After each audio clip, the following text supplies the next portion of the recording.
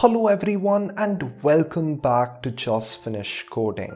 I'm Sriram and this video is part 2 of our color switch game which we're making on Scratch 3. Now in case you've not watched part 1, I will leave a card for you right here. In this video we'll be dealing with the ball movement and therefore the subsequent scrolling. We'll also be adding in a hand so that we can actually see this mechanism work. Let's begin by going into the hand sprite. Go to variables and create two new ones for the sprite only, X and Y. Now when we receive init, we can set those two values to be 15 and -140. Now you could play around with this Y value and the X value as well, although I'd recommend you stick around with those. Once you're done with this, you can click on the ball and we can do a similar thing for the ball as well. When we receive init, we're going to have two different variables we're going to create for the sprite only, and we'll set the X value to be 0 and the Y value to be -110. The only difference between these two is that after these two things are set up, I will add in a show to make sure the ball shows up when the game starts. Next, let's go back into variables and create two different ones. The first one is going to be called Y velocity or YVEL for short. I'll set this for the sprite only.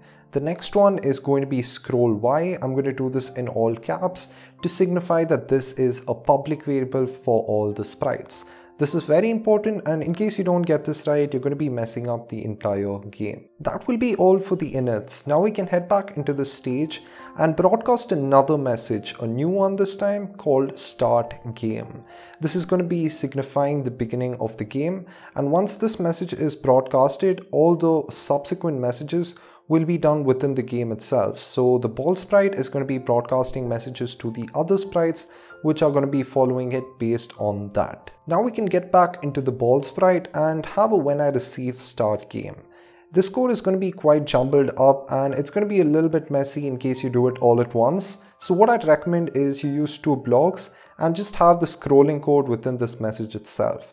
I'll create the first block called ball engine, and this engine is going to have all the main part of the ball code. So this is going to include the key presses, the collisions, and pretty much the rest of the ball physics stuff. Let's now define our ball engine. I'm going to start off by checking in case three events are met. The first one is going to be if the up arrow key is pressed, the second one if the mouse is down, and the third one is if the space key is pressed.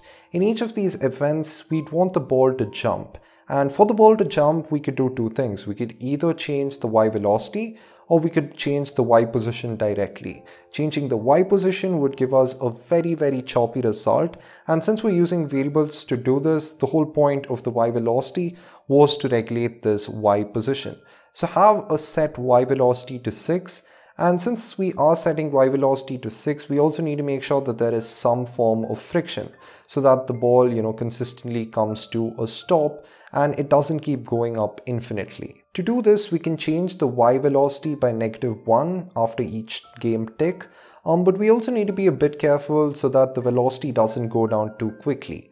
What we can do is have in a condition that checks and does this only if the Y velocity is greater than -20, so that when the body is at free fall, it doesn't fall down too quickly. Now the whole purpose of the Y velocity was to regulate the Y variable, and hence what we can do here is change the Y position by the Y velocity. Till this point, I've not explained how the scrolling mechanism works, so I think it's a good idea to pause and do it right now. Imagine that you are in a glass-walled elevator and you're going straight up along the Earth's y-axis into the sky. Assuming that your head was stationary and you couldn't tilt around, as you move up, you're going to see a bunch of obstacles. Let us assume that in this case, they were birds. Let us further assume that those birds were all stationary and they weren't really moving about. It is just you who is moving around. In this case, what we realize is that at every single point in this y-axis,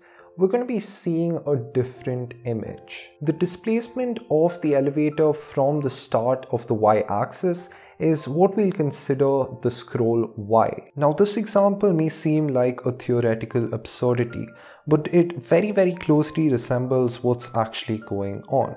We could just replace the elevator with the ball and the different birds that are stationary with our color switch obstacles, and that is going to be our entire picture. So getting back to our code, what we can do is simply set the scroll Y to be whatever the Y position is. Now this would work pretty neatly, but it's going to lead to a bit of stuttering and the movements are going to be too abrupt. What we can do to smooth this down is instead to change the scroll by the round value of the difference between Y minus scroll Y divided by 5. What this would do is to distribute the change in the Y position of the scroll Y through 5 different ticks. So what we wouldn't see is the ball suddenly jerking upward. Once you're done with this, you can also set up a base case. We wouldn't want our ball to constantly keep falling once it's already hit the hand, basically at the ground level. To do this, we can simply check if scroll Y is less than 0, and if it is, we can just set it back to 0. Since we have both our ball engine as well as changes within our scroll Y already coded, we can now get into the last function, which I'll be calling goToCoordinates.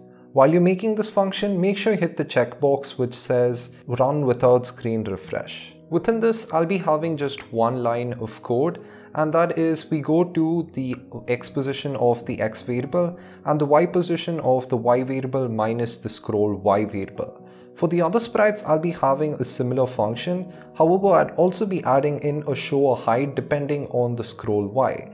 In this case, however, I don't have to do that since the ball is always going to be visible. Let's now insert the goToCoordinates function right after we set the scroll Y to 0 but outside the if then. And once we're done with this, we can finally broadcast our game tick message.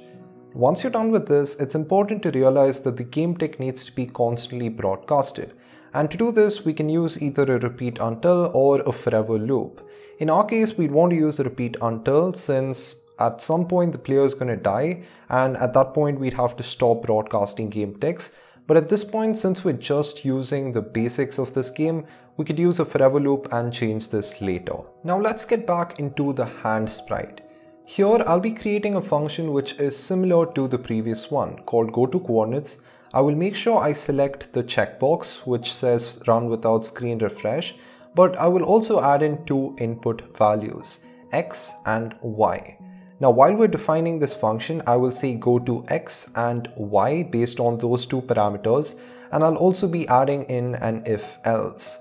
Within this if else, I'll be having a split and condition, and first we'll check if the x value is equal to the x position and the y value is equal to the y position. If these 2 conditions are met, we can show, and otherwise we just hide. This may seem tautological and totally useless at first. After all, I've just asked a sprite to go to an x and y position, and within checking if the sprite's x and y position are equal to those x and y values which we just asked the sprite to go to.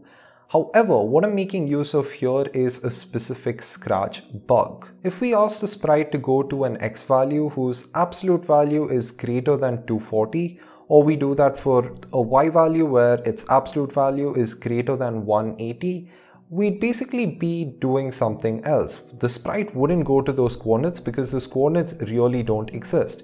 They just go to the extreme of the x or y position you asked it to go to.